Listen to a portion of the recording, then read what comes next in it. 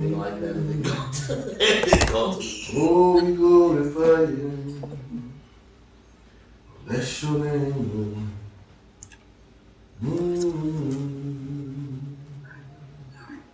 Hallelujah. Welcome, welcome, welcome to Kingdom Impact Ministries. We are here today to talk about the pool. We got a meeting at the pool, amen? Amen. It's just in Bethesda, amen? I think that God is really trying to change some things in our lives today, but we got to take heed to the Word of God and know that He's changing us by His power. Yeah. Amen? Amen.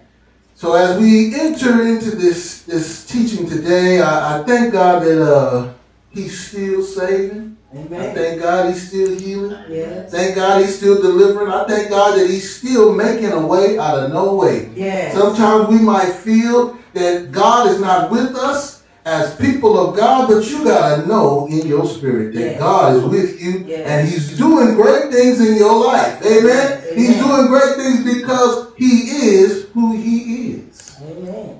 And I think that the topic that He gave me today is it just my level of understanding? I'm trying to figure out sometimes when people get in a way where they don't believe God, is it just the level of understanding? All right. Amen. And if we go right back into where we left off in John, the 5th chapter, we're going to start at the 6th verse. Amen. And as we read, I'm going to be reading out of NIV 11 version of the Bible. Amen. Now they got so many versions of the Bible. It's like just take your pick and get you a good word from the Lord. But it reads, verse 6 says, when Jesus saw him lying there and learned that he had been in this condition for a long time, he asked him, do you want to get well? Sir, the invalid replied, I have no one to help me into the pool when the water is stirred. Hallelujah.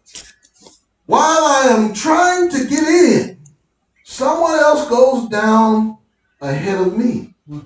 Then Jesus said to him, get up. All right. Pick up your mat and walk. Amen? Amen. Like I said, is it just my level of understanding? Now this man knew that this was his habitation. All right. He knew that this is my home. And this man is trying to get me to move. What did you say? He's trying to get me to move out of that place. You know, I talked about being comfortable last week. You know, he's trying to get me to move out of this comfortable place. And he said, get up and move. But yet I want to stay where I am. This is my home. This is the place where I live. This is the place where I have the understanding that I will be here for the rest of my days. I think that as he settled in that place, there was no moving him because he was grounded and rooted in the place where he's at. Amen. I believe sometimes we get into church, we get grounded and rooted in a place where there is no growth, where there is no fulfillment, where there is nothing that is changing in our lives, and we can see a process where God is trying to make us who He needs us to be. Is it just my level of understanding? Do I understand that there is growth in the house of God? Yes. Do I understand that there is peace in the house of God? Or do I have a bunch of blocks and barricades and barriers in my way because of who I am and where I want to be? You know, when you got a block or a barricade, you're like in a fortress. A lot of times we're fortified in the church, but we're not moving. We come to a place where we get dug in. Amen? All right. And we're ready to fight, but we don't have no fight. We ready barricaded by our situation, our circumstances, and what is holding us in a position. A lot of times, fear has snared us in a place where we can't move.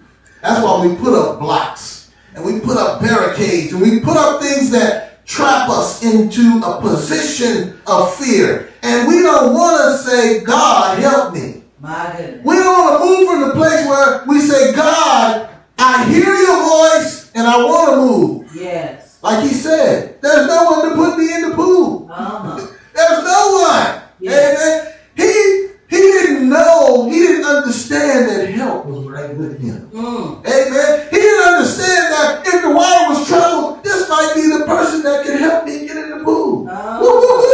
He just wanted to be in that spot on that mat, chilling.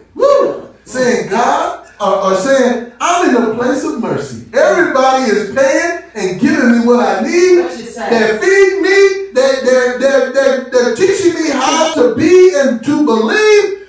But I'm comfortable being blocked up and barricaded in my own little space. Amen. Blocked and barricaded in a place where I don't have to grow. I just have to receive. That's why the Bible said it's better to give than to receive. A lot of people are receiving the blessing, but they're not giving out the word of God, the will of God for people's lives, and they're not moving into a place where they can be used of God. Hallelujah. I think sometimes our understanding is torn between being comfortable and moving to a place where God can get the glory out of our lives. I think when the Lord spoke to him and said, get up, it was time to understand I have to move.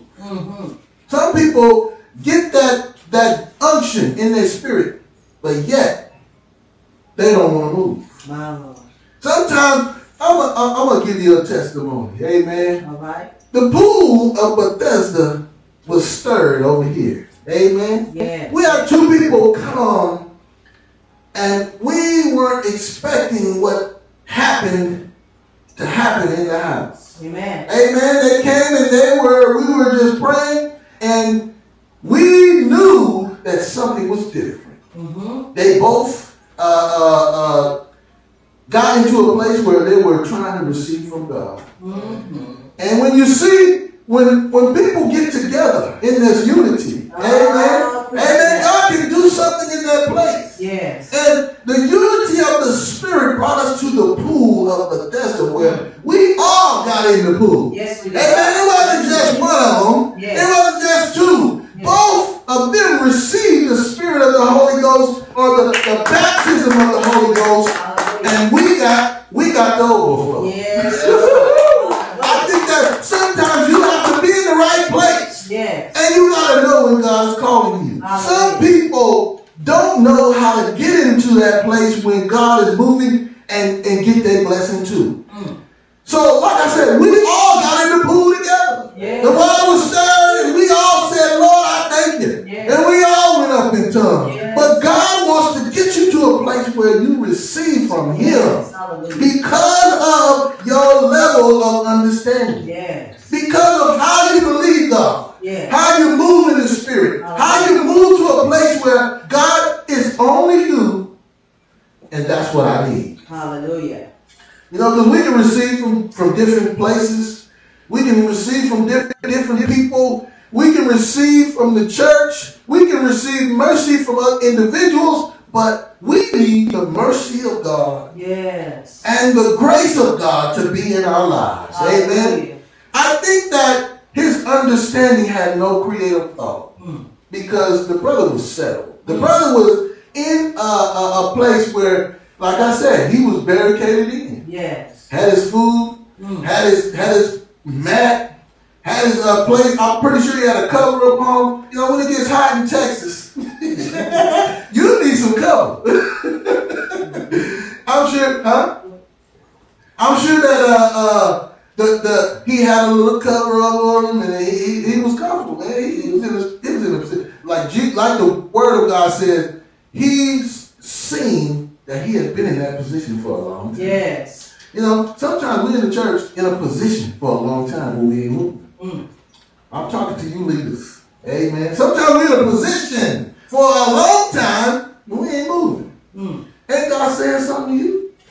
It's time to move. Yeah. It's time to get up out of that position and move forward in God. Hallelujah. I know that as we have grown in different ministries, I think that when God started shifting the atmosphere in order to push us out to ministry, I think it was kind of strange. But we knew it was time to go. We knew it was time to move. And I say this because when we started the ministry, God was with us every step of the way. We jumped out in the water. You know, as Peter said,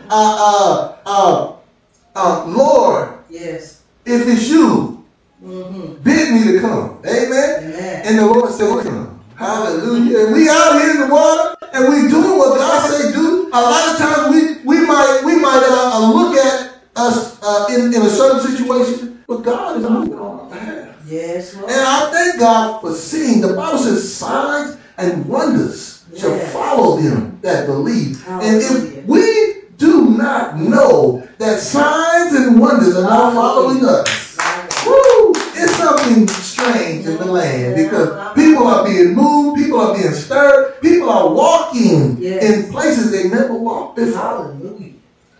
And don't you know that faith is a continual movement? It don't settle down. It don't settle down. It don't stay in one place. Yes. Faith is a continual forward movement. That's why it says, without faith it's impossible to please God. Amen. It's just like moving or driving a car with no reverse. You cannot go backwards unless you're pushing. So if you're pushing against God, you need to get in the driver's seat and press the gas. Hallelujah. And know that God is making this vehicle to go a certain way. And that is forward and not backwards. Amen. Because when you backslide, it's like you lose something. When you go back to like the Bible says, a dog that returns to his vomit. When you go back, you lose something. Amen. And we don't want to lose nothing in this progression that where God is moving us and motivating us and making us who he needs us to be. Now, if you look at 38 years of limitation, you would say that there is a problem with his understanding. If you say 38 years under the grace of God and there's no movement, you settle, there's a problem. 38 years of God's grace on your life, yet and still there is no movement. Hey, there has to be something moving because of faith. Hallelujah. Hallelujah. I think that when we limit God in our faith, that's when we start, that's the beginning of us starting to die. When we limit God, doing something great in our lives, doing something spectacular. When we limit him and try to say, this is just my portion, we lose something. And God wants us to push. He wants to push us into a place of glory. Amen. You know when they say glory, it's like a bright light shines in your life. You say glory. Hey, something unction comes in your spirit. You decide to say hallelujah. I thank God for making a way for me. Amen. Let me give you a definition of grace. It says the free and unmerited favor of God as manifested in the salvation of sinners and the bestowal of blessings. All right. Now, God is, he's trying to give you an explanation of his grace. It's free. It's unmerited. It's favor. Amen. And it's manifested in your salvation. Hallelujah. And the bestowals of blessings that God puts in your life. People he puts around you. Things that he gives you as a result of you serving him. Things that happen in your life as a result. of him being on your side. Yes. Why not? You know they say that God is not a respecter of persons, but I know that if you are serving God, He will bless you. Amen. He will bless you more than somebody that ain't serving Him. Amen. It also says it is courteous goodwill. He's courteous to you and has goodwill in your life. Amen. He gives you things that you're not expecting. Yes. And it's free. I ain't gonna say that. Because y'all might not like me if I said that. But you know, some people like free stuff. I ain't gonna say a certain group of people, but a lot of people like free stuff. And when it's free, they want more, and they want more, and they want to come back, and they want to come back again. But you know, I think that sometimes God's grace is just on your life, and you gotta know, and you gotta receive it, and you got to also believe that His grace pushes you into another realm of Him. It's the condition or fact of something being favored by someone. Woo. Have you been favored by God? Yes. Have you been favored in your life? Has ever anybody gave you favor because of what you're doing, or how you're living, Yes. or just you being you? Yes. Hey, I know. Favor is good. Amen. His grace is good. Amen. And then it also says that the pool of Bethesda was a place of God's mercy. Yes. Now he was laying on this mat, receiving God's mercy. Thank you, Lord. They feed him every day. You know, they didn't say he was skinny. They didn't say he was. They didn't say that he was poor. They said he was an invalid. They said an invalid is somebody who is invaluable in society. What you say? So an invalid in this place, receiving God's grace and His mercy. What you say? He was say, I'm living the good life. You know they sing those songs about living the good life. He was living the good life. All right. And didn't have to do anything, but God had to show him that I got more for you. I ain't gonna read you the definition of grace, but I can say this: compassion or forgiveness shown towards someone whom it is within one's power to punish or to harm. All right. You know, God has the power to punish.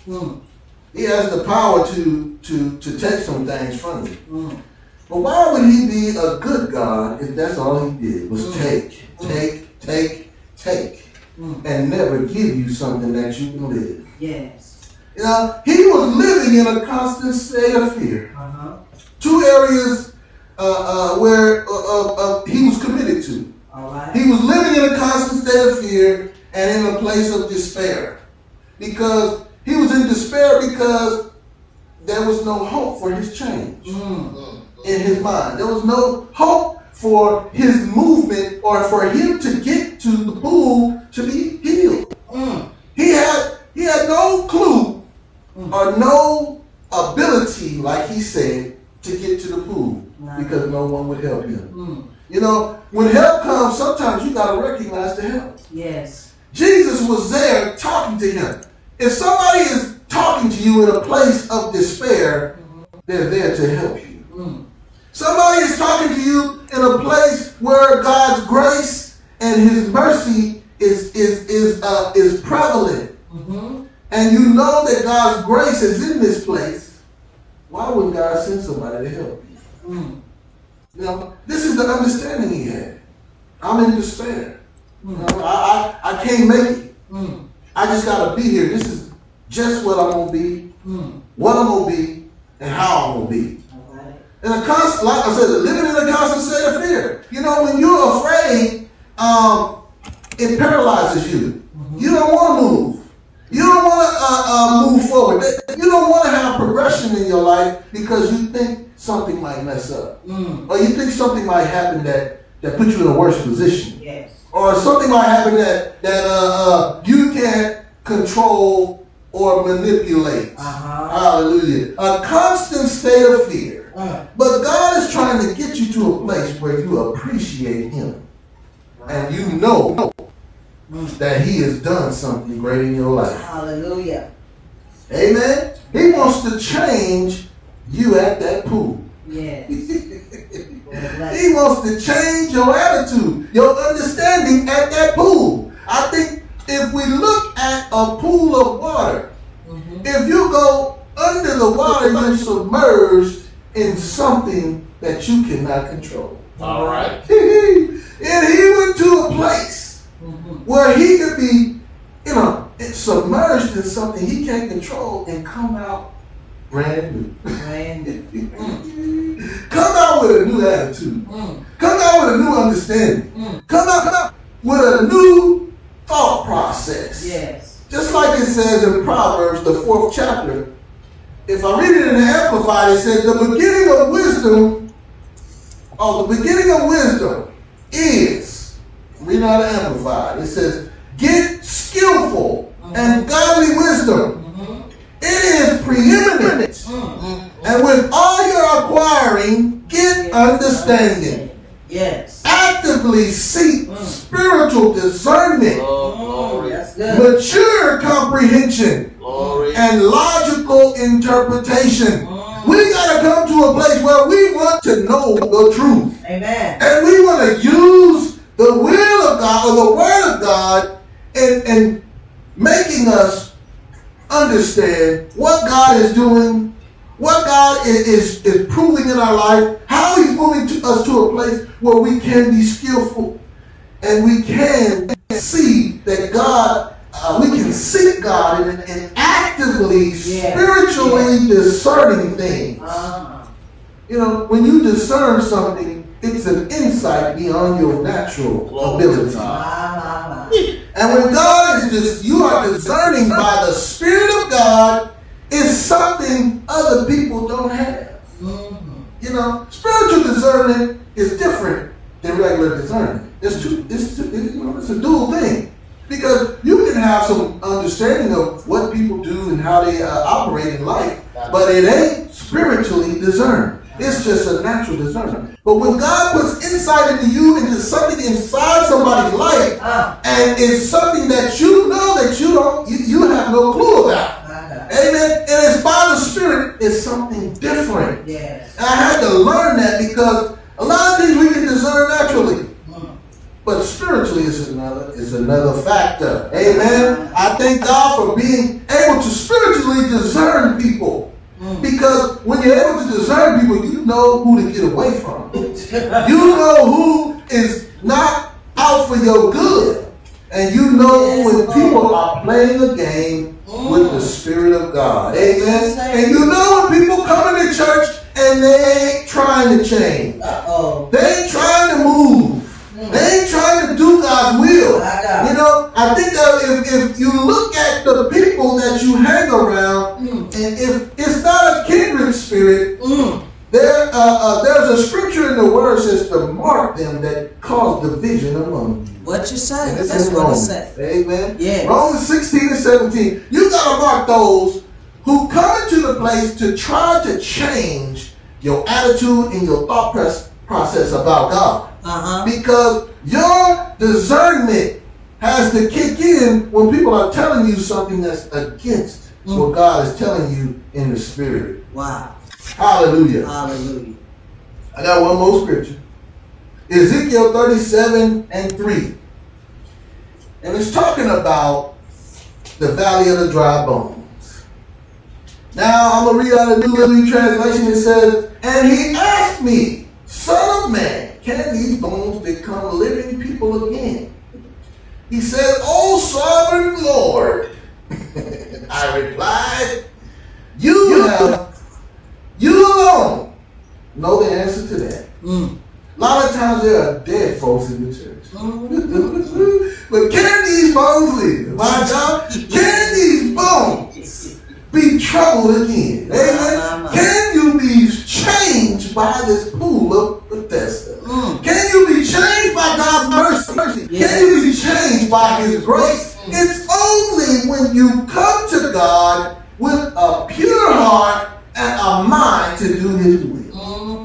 Can these bones live? I know I was dead in the world. I know I had no access and no real mind to really understand who God was or who God is. But when God got a hold of me, He could have asked me that same question. Can these bones live? Woo! I said, Lord, only you know. Only you know, because I was dead in my sin. If I would have died the day before I got saved, I would be in hell right now. And I thank God that He saved me. The phrase that caught me was, while the blood is still running warm in your veins. Yes. Woo! Yeah. It got me up a seat. Got me crying to the altar. And I think that some people need to know, if you don't change, you're going to die in your sin.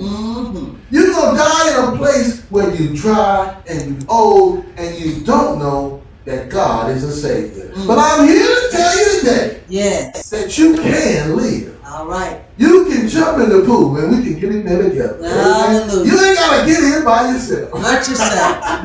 God is sending you a lifeline. Yeah. Amen. Jump in the pool, because it's coming a day when people are going to be living like zombies and don't know the left from the right, but God is still trying to give you the word that you need today. Yes. It is get saved. Know God. Yes. Amen. Jump in the pool. Jump in the Amen. Because what you got to understand is, if you don't surrender and you don't submit and you don't sacrifice your time and your life to God, there is never going to be a change. And you're going to stay in that place. Submitted to what your circumstances is. But God is calling you today. Yes. He's calling you. Surrender to His will. Yes. Submit unto His authority. Hallelujah. And sacrifice your life to be a soldier in the army of God. Hallelujah. It's my time. Amen. Amen. God bless you. Yes. God is matter of fact, we're going to say the sinner's prayer. Yes. If there's anyone out there that don't know God, I want you to repeat these words after me. God, I'm a sinner, but I know that you have come to change my life today. I need you. I confess my sin. I'm a sinner, but I know I need you. I know that God raised Jesus from the dead, and that you have given me a key to change my life and turn my life around.